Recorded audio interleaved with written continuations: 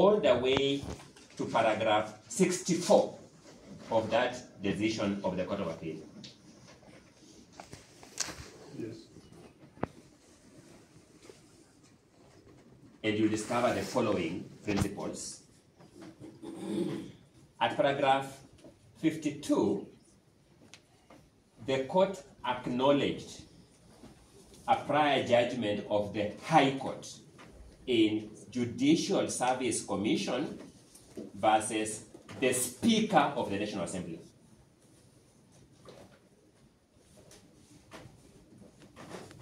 In which case, the High Court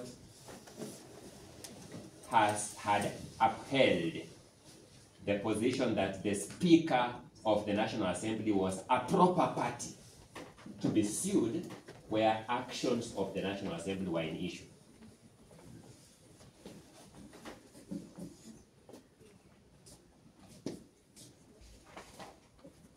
Equally,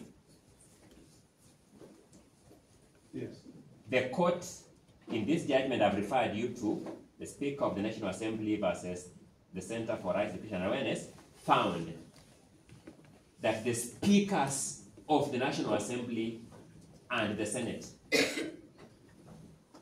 were proper parties in a suit where a person was challenging the constitutionality of actions taken by either House of Parliament.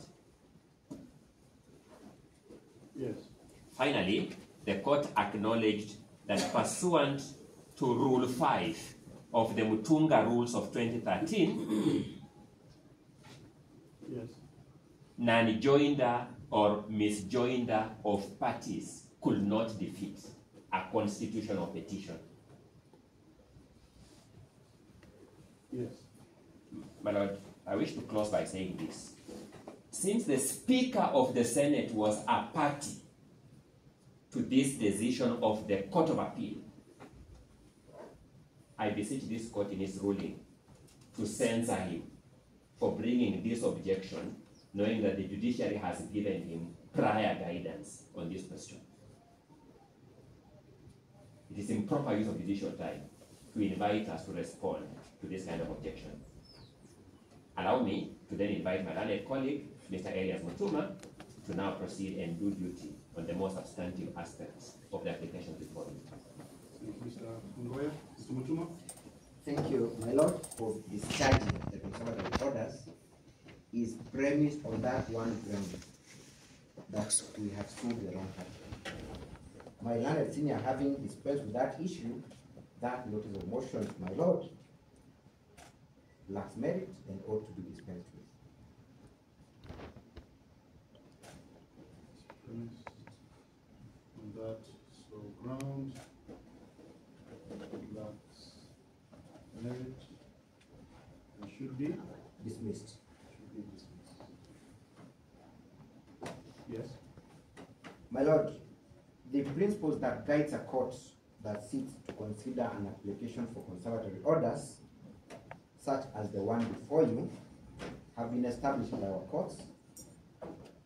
Yes. All we need to demonstrate on behalf of the applicant is that she has a prima facie case. My lord, secondly, the applicant is supposed to demonstrate that in the absence of conservatory orders, she is likely to suffer prejudice irreparably. Yes. Thirdly, my lord, is that either the grant or denial of the conservatory orders Yes. as a relief is going to enhance constitutional values and objects on a specific right as guaranteed by the Constitution in the Bill of Rights.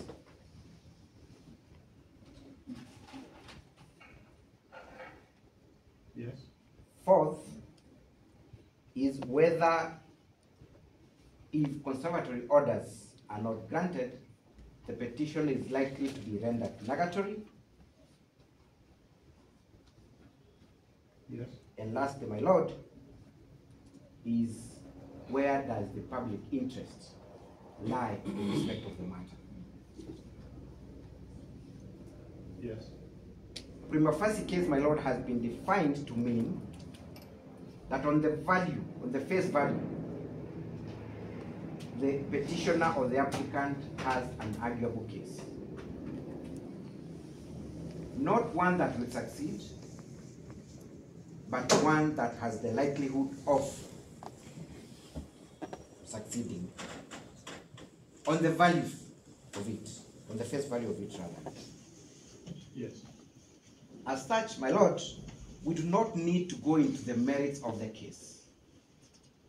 We do not need to canvass the evidence. We do not want to bring witnesses at this juncture. All we need to show, my lord, is that there is one bit of likelihood of this matter succeeding. It is our submissions, my lord, that not only do we have in the first case, we have one that has overwhelming chances of success. Yes. We have filed an affidavit in court. We have produced documentary evidence. We have tabled other material that demonstrates how strong the petitioner's case is. Therefore, my lord, what the court needs to satisfy itself is whether there is a course of action. Yes. That it is being invited to interrogate and offer a relief on. A course of action, my lord, is defined as where a party approaching the court claims that they have a specific right. Yes. There is an allegation that that right has been violated. Yes. There is an accusation that the respondent or the defendant is responsible for the violation, and as a result, the applicant has suffered or is likely to suffer loss.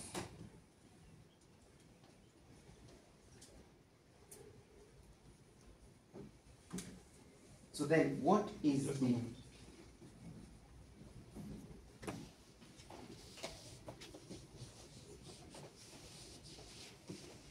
Yes, please proceed. briefly then, my lord, without going into so much details of what the petitioner's case is about, we are here because the petitioner has been impeached through the exercise of a constitutional mandate by the respondent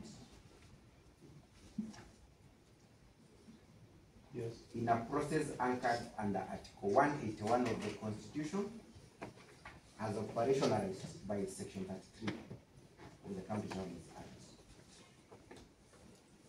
Section. 33 of the County Governments Act, my lord. Yes. That having taken place, my lord, gives you jurisdiction under Article 165, specifically 165, 3B and D, Yes. that gives you the powers to determine whether a question relating to violation of a constitutional right or whether that right under the Bill of Rights has been denied, violated, or infringed. Yes. And under D, whether anything said to have been done under the powers of this Constitution was done in accordance with the Constitution.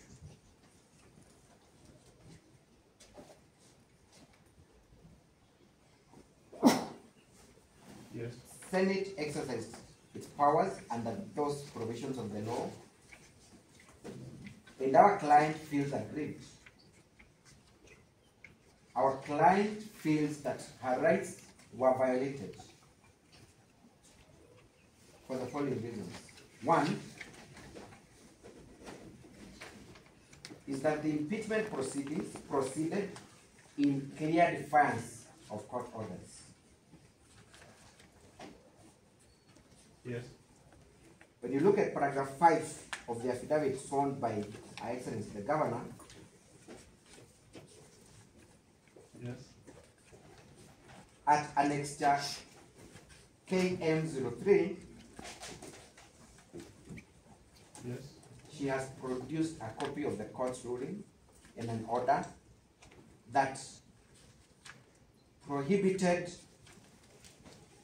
the County Assembly of Meru, and by extension the Senate, from proceeding with the impeachment of the governor. It has been argued, my lord, and it will be argued, Yes. that that order did not apply to the specific motion of impeachment. Yes. We trust the court is able and capable of looking at that order and ruling and form an opinion on whether that order was specific to any motion or it was touching on the impeachment process as a whole. What is the petitioner's position? The petitioner's position, my lord, is that the Honorable Judge, Honorable Kassan, was very clear in his mind that what he was prohibiting was the impeachment process by whatever name, by whatever format, at any stage, to allow him interrogate the various issues that had been raised in the petition. Yes. What the County Assembly did and what the Senate failed to appreciate is the mischief that the court wanted to prevent. Yes. We submit that the proceedings at the Senate, as forwarded from the County Assembly of Meru, were a nullity for being in contravention of a very clear court order.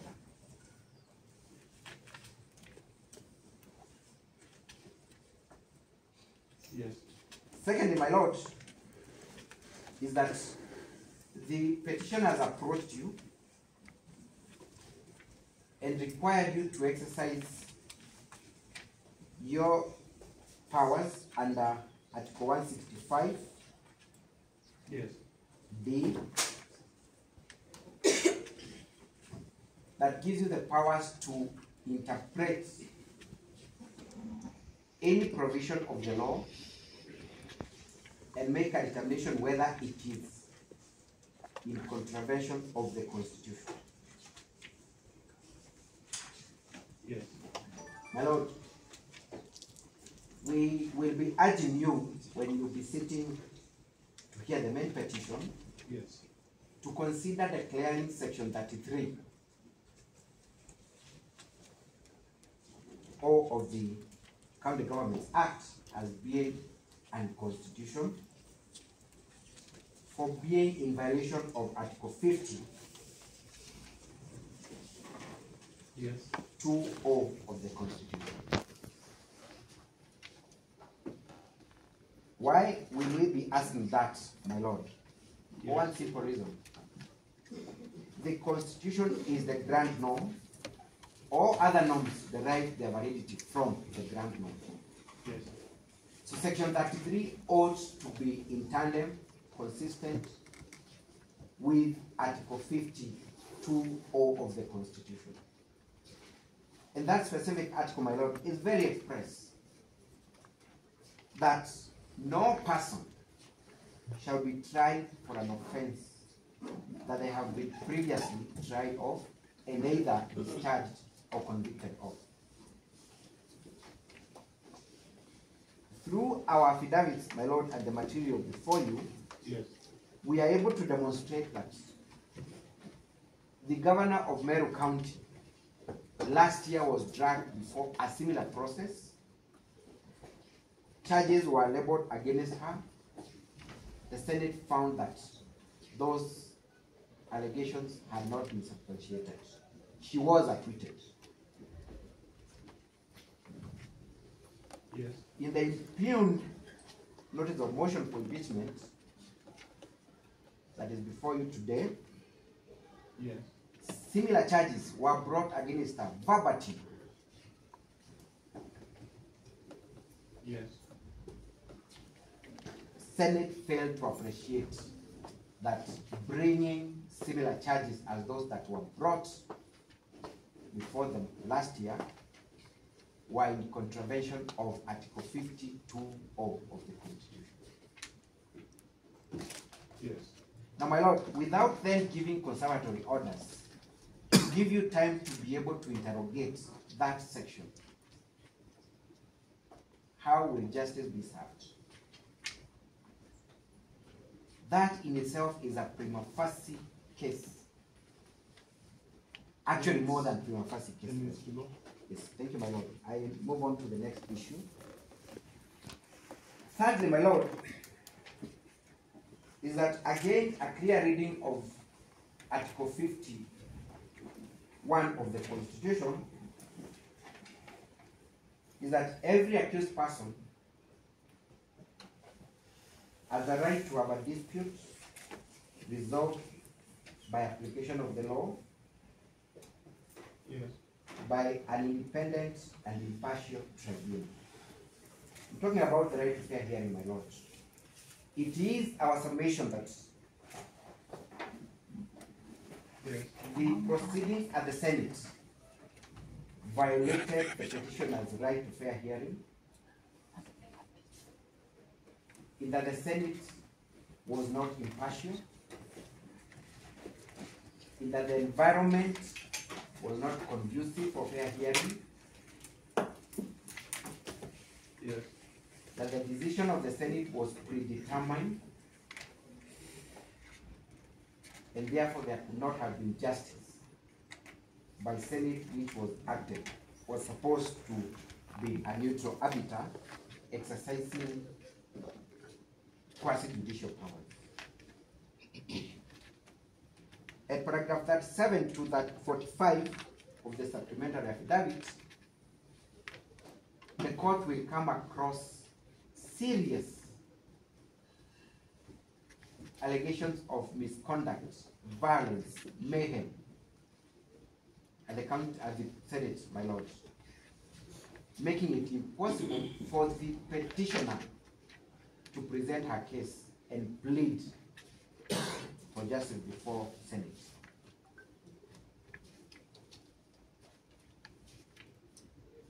It is only fair, my lord, that this court is given an opportunity to interrogate what transpired at the Senate and whether the same could have afforded the petitioner a fair hearing.